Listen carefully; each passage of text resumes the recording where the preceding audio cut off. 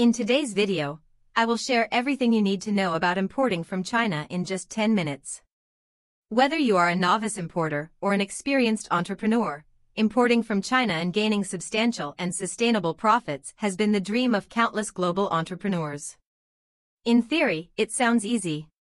You select a product, find a cheap manufacturer in China, push it to the market, optimize your marketing and branding, and watch the dollars roll into your account. However, as many who have attempted to import from China know, the reality is not so simple. In addition to facing marketing and branding challenges, as an importer, you must overcome numerous obstacles. Are you ready to learn how to import from China? Let's go. Step 1. Choose a product to import. The first step to successful importing is selecting the right product. It's much more challenging than simply choosing the cheapest or highest priced item. Some guidelines to follow when selecting a product include: choose a product you are passionate about. Passion will drive your motivation, and it's infectious, making others more likely to be drawn to your product. Consider shipping costs. Products that can be shipped in bulk may be much cheaper than those that cannot. Carefully consider the size of your product and how much you can ship in one go. Consider the uniqueness of the product. If the product you produce is not so unique, you risk someone else starting mass production. Step 2. Create a list of Chinese exporters or suppliers that can provide you with the product.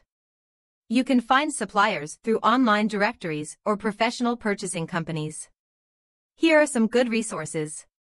Made-in-China.com, a Chinese supplier directory that provides buyers with product catalogs, complete company information, contract details, and enterprise culture data, along with factory photos. Step 3. Contact each supplier on your list. Once you have your list of exporters, you can start narrowing down your choices by inquiring about suitable suppliers. You want each exporter to provide you with customer recommendations. A reputable supplier should be able to provide customer testimonials and recommendations. Once they provide them, verify their authenticity. Information about business licenses.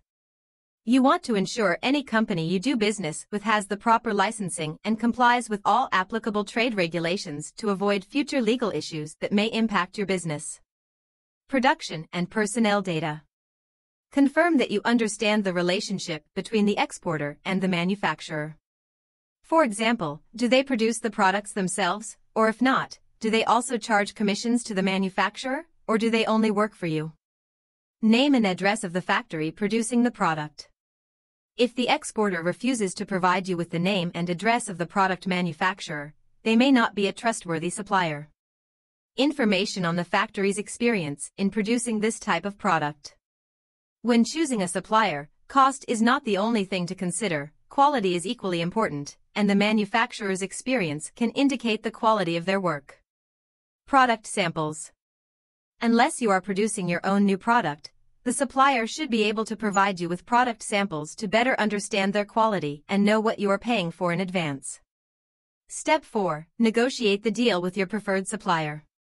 Remember, business dealings with Chinese exporters are influenced by Chinese culture and customs, requiring different negotiation techniques and tactics. Some things to keep in mind when negotiating with Chinese suppliers are: focus on building relationships. Chinese people do not do business with companies, they do business with people, and each business deal is an opportunity to build a new relationship with another party. Therefore, Chinese exporters are less likely to close a deal directly with you before they have the opportunity to know you. Trust is built on moral influence rather than legal influence. Chinese executives tend to rely on a sense of group morality rather than legal responsibility. This does not mean you can ignore wise business practices such as signing a contract, but it means you should prioritize the desire to sign a contract and build a relationship of trust, where both parties feel morally obligated to fulfill the agreement, even if they have not signed the contract. Step 5. Contact distributors in the United States. Reaching out to distributors for your product may be a laborious and time-consuming process, but you can increase your chances of success and save time by following a few simple steps. First, use the customs data system to find your suppliers or customers and narrow down precise customers. Then, find their company details page to view contact information, such as LinkedIn, email, etc., for quick and direct contact. Next, call each potential distributor and introduce yourself and your company to the decision makers. Ask if they would like to receive relevant information via email and confirm their email address. Send a brief email along with professionally designed attachments, introducing your company and products. A few days after sending the email, follow up with a phone call and arrange a meeting. During the meeting, market your products and sign a contract to secure the order. With these steps in mind, here are the details of trading in China that you must remember. What documents are required for Chinese customs clearance? Commercial invoice. This is the formal proof of the goods transaction, including detailed information about the goods, quantity, price, and information of both the buyer and seller. Packing list records the packing details of the goods, including the quantity, weight, size, etc. Import license. Some goods may require an import license from the Chinese government to be imported. Certificate of origin, used to prove the origin of the goods, which may be required based on trade agreements.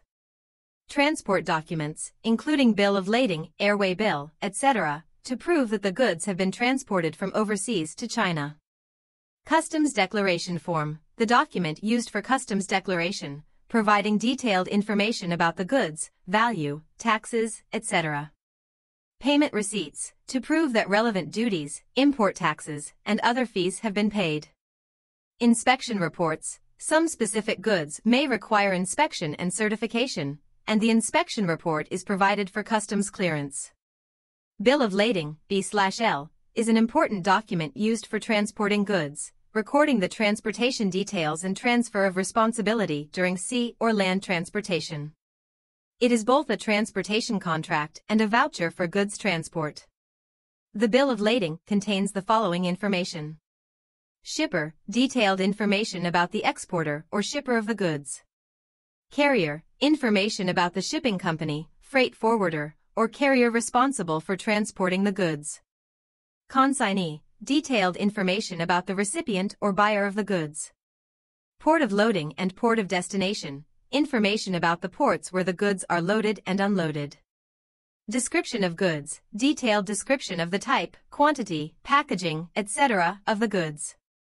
Value of goods, the declared value and insurance value of the goods. Freight charges, the cost of transporting the goods and the payment method. Route of goods transport, the route from the port of loading to the port of destination. There are two types of bill of lading, a copy and an original. A copy is a temporary document used during the transportation of goods, often used for temporary confirmation when delivering goods. An original bill of lading is the final and legally valid document, which must be signed by the freight forwarder or shipping company and delivered to the consignee for receiving the goods. The bill of lading plays a crucial role in international trade as proof of ownership of goods and as a payment voucher. During the transportation process, it transfers the responsibility of the goods from the shipper to the consignee, ensuring the safe delivery of the goods and facilitating customs clearance procedures. How to calculate customs duties? The basis for customs duties is the customs value. The customs value for imported goods is the CIF, cost, insurance, and freight, value, which is the value of the goods, insurance, and freight charges up to the port of importation.